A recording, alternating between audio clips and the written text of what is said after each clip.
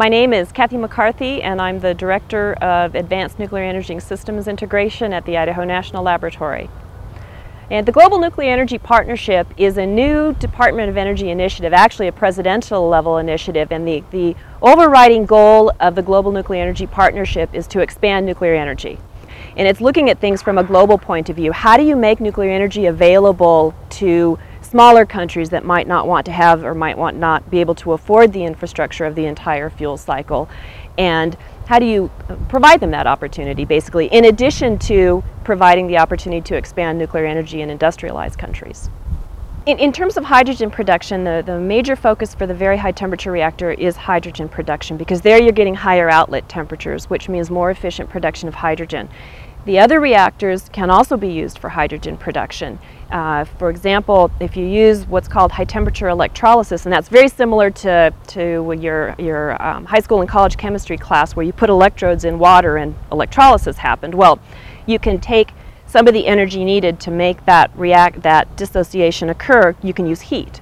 And so that heat could come from a conventional reactor, for example. Our current light water reactors, you can take some of that process heat and make the process more efficient than just normal electrolysis.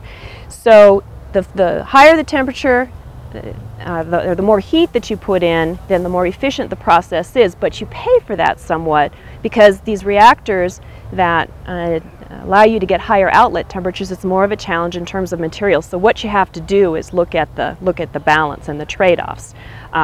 We're not to the point yet where we can say what's better. We believe that going to this very high temperature reactor overall is the right thing to do. We need to look closely at the economics.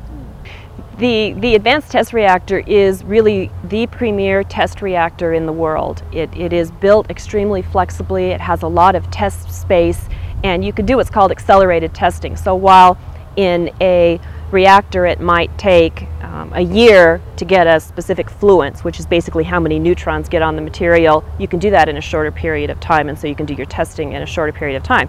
So the advanced test reactor is really a workhorse for the Gen 4 program and for the GNEP program, because before you can deploy a new reactor, you need to basically prove to the Nuclear Regulatory Commission that this thing will operate safely and within the envelope that you've said that it will. And you have to do both fuels tests and materials tests. And we are, for example, using the advanced test reactor as the place where we're testing the fuels for the very high temperature reactor, which is the reactor with the focus on hydrogen. So the ATR is extremely important in that, and it will continue to be so as nuclear energy expands and we start to look at deploying more of these reactors.